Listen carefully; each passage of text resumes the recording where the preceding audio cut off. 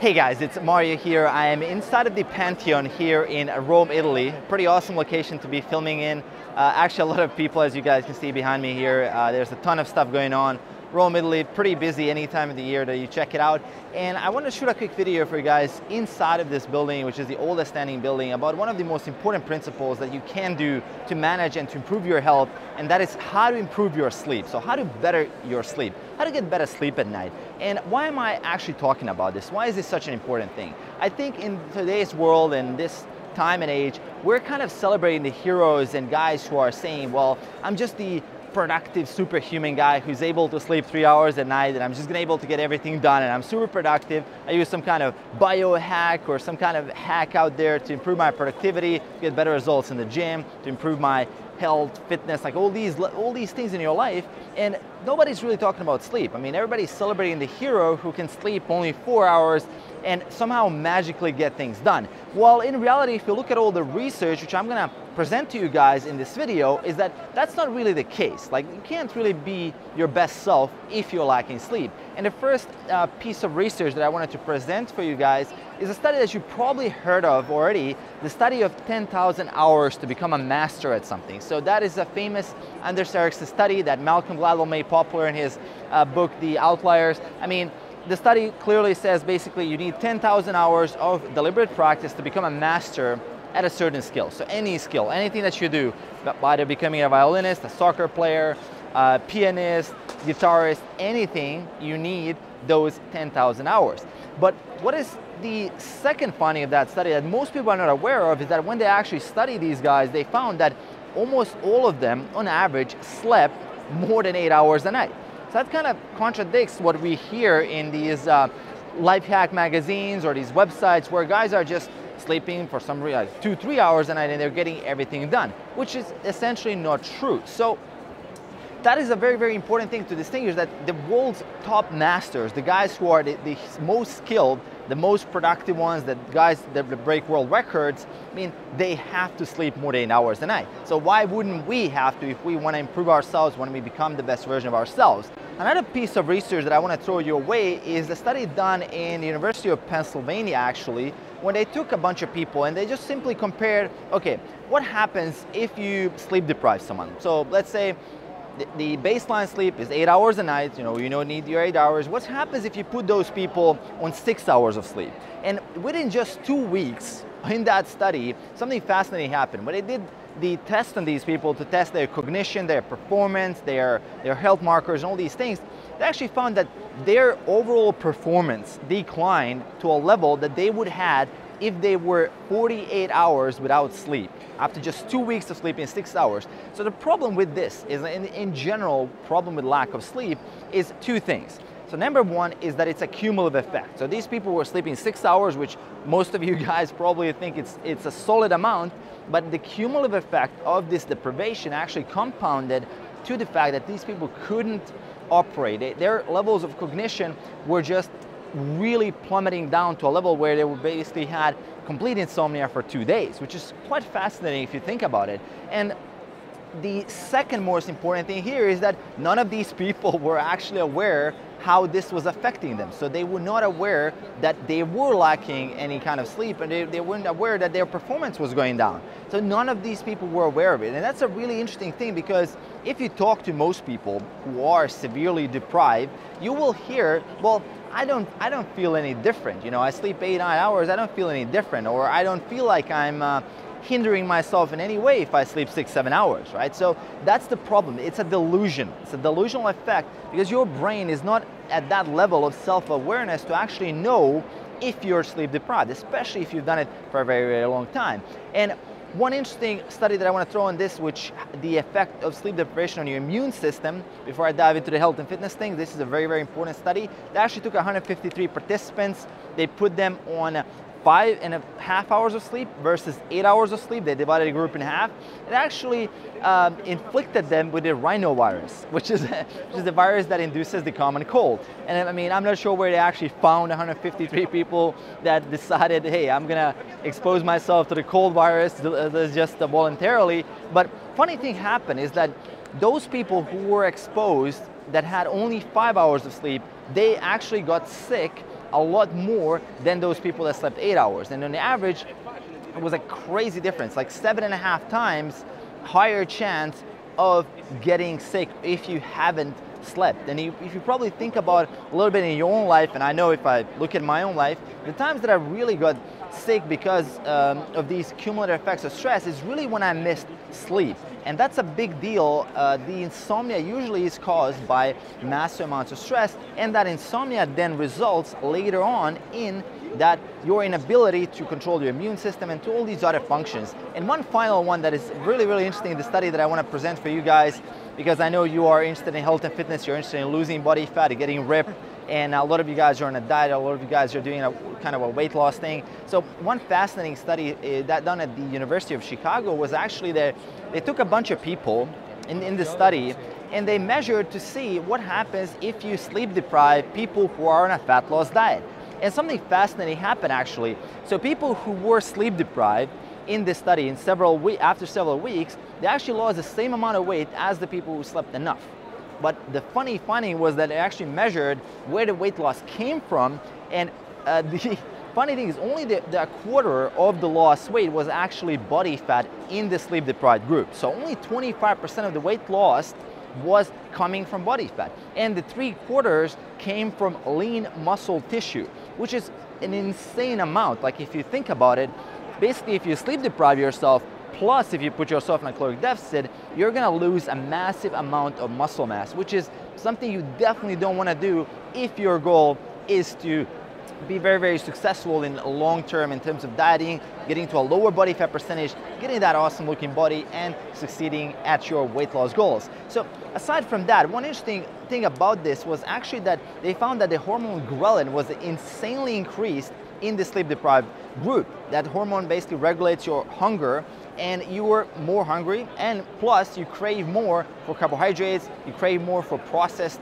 carbohydrates and fats. That ideal combination, that sugar, fat, and salt combination, is something you will crave a lot more if you're lacking sleep. So, I mean, I could go on and on. There's a ton of other research. Basically, I could talk about research all day here, how sleep is good and how lacking sleep is bad. But what can you do right now that is backed up by research to improve your sleep? What can you implement starting today in your life that will handle this portion of your life once and for all to get you better sleep and to make you more productive, get you better results in weight loss, fat loss, in your business, in your relationships, and every single area of your life will improve if you get these things handled. And here are my favorite tips to improve your sleep. And the tip number one will simply be dimming the blue spectrum of the light at night. So this is very, very easy to do. I mean, most people are not even aware that there's different spectrums of light and they affect your body differently. So if you expose your body to the blue spectrum of light at night, you're actually blocking the production of melatonin, which is the primary thing involved into making you fall asleep in that nice, steady little way that happens in nature normally. But since we're awake in the middle of the night, we're like checking out Facebook, we're watching tablets, our phones, our computers, TV. These things are keeping us awake because they're constantly bombarding us with the blue spectrum of light. And you want to make sure that you install apps like f.lux, which is a very famous free tool which you can install on your computer that will block that blue spectrum of light and will allow your body to sync to sleep despite the fact that you are spending time on your computer. So that will be the best thing you can do for yourself. And also, generally, you want to dim the light inside of your house as much as possible before you're going to bed. And you want to start doing that, let's say, an hour before. You want to block out that time and say, well, this is my kind of pre-bed time. I don't want to do anything stressful. I don't want to do anything that will just amp up my adrenaline levels and things like that. You want to basically start chilling down a little bit, dimming the light and really relaxing and letting that stress a little bit dissipate. Invest time into things like meditation. That will enhance massively your quality of sleep. And the second tip that I have for you guys, a really, really important one, is to really cut out all the electronics while you're sleeping and at least 20 minutes before you go to bed. Phone goes on airplane mode, laptops are turned off, TVs is turned off, like all the notifications, sound, vibration, everything is done. So you have your moments of peace and quiet while you're sleeping. This is a very, very critical thing because I know a lot of people just sleep with their phone right next to their head. The phone has still vibration or some kind of notification thing, or even like a light beeping, beaming at night and things like that. You don't want to have that right next to your head while you're sleeping, because that's gonna interfere. It's not gonna allow you to get into that deep sleep, which is definitely necessary to recover and replenish your body throughout the day. The third tip that I have for you is, how do you avoid that noise? How do you avoid that noise that is happening? Well, for that, you wanna make sure that you use something like earplugs. Earplugs are my best investment that I made probably in my whole life. The return investment on just a $1 pair of earplugs is insane. It will improve your sleep quality, it will better you, it will improve every single area of your life.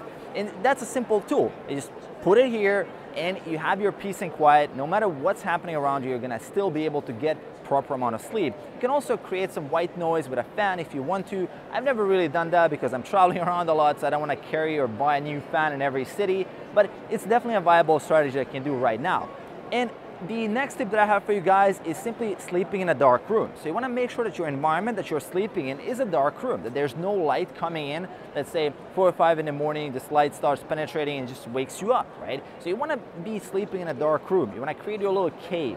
You can do this in a variety of ways. I mean, some people like to just simply put garbage bags in their windows. I mean, I've done that as well at certain points when I'm traveling, when I have to just engineer a solution right on the spot. But that's definitely something you can do to improve your sleep quality, or at least you want to use a sleeping mask. That's the bare minimum you can do. I'm going to leave one in the description below with an Amazon link, so if you guys are not sure which one to get, I'm going to leave the one I have, which is just a very, very cheap one, which is really effective. You know, it's very lightweight. You don't really feel it when you're sleeping, and it changes a lot of things, right? So it improves your ability to actually fall asleep and stay in that high quality sleep mode, and that's something that you need. And essentially, I mean, that combined, that I just said, like those tips, combined with the fact that you are sleeping in that quantity of between at least 8 to 9 hours a night, it will massively, massively improve your life. And remember, it's a cumulative effect, and you can actually pay off that debt after some time if you are not able to get, let's say, a certain portion of the day or a certain portion of the week. For some reason you're stressed out, you just can't fall asleep or something like that, you can still pay off that debt using things like naps. You can do things like specifically blocking out a day of the weekend, let's say a Saturday or a Sunday, where you will actually get that excess sleep that you need to pay off that debt, and then you can start off from scratch, start off from zero. And I've actually done things like sleeping challenges where I would just sleep without having any alarm and just let my body sleep as much as once, and sometimes I would end up sleeping 12 hours.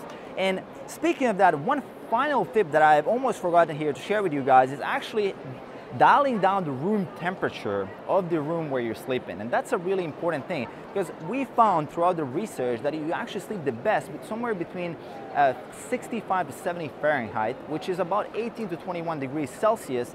At that temperature, your body's in an optimal state to actually have that high quality of sleep. So you want to make sure that you do that. You want to make sure that you dial down the temperature or increase the temperature a little bit if necessary. And for most people, I mean, depending on your country, depending on your geography, your location, or wherever you are, this is going to be different. But you want to make sure to set up that little environment that you have to make sure that the environment works for you. Once you invest a little bit of time in this up front, this will be paying off for you in the long run massively with your health, with your productivity, with your business, like all these things that we talked about, everything will get enhanced. So that is all what I had for you guys in this video here from inside of the Pantheon in Rome, Italy, which is an amazing location to film in. I'm pretty excited, pretty happy to be able to share these tips with you. These are the things that changed my life completely. I remember when I was struggling with this a lot of times. I would just not be sure what's happening. You know, I'm getting sick, I'm not being able to perform in the gym. And usually, I mean, we jump to supplements, we jump to all these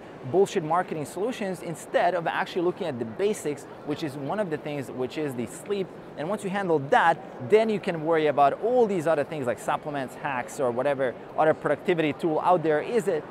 This is the one. This is the one you want to invest your time in. This is, if someone asks me, what is the one thing I can do right now to better my life in every single area of my life? This is improve your sleep, get more sleep. That's my sincere answer.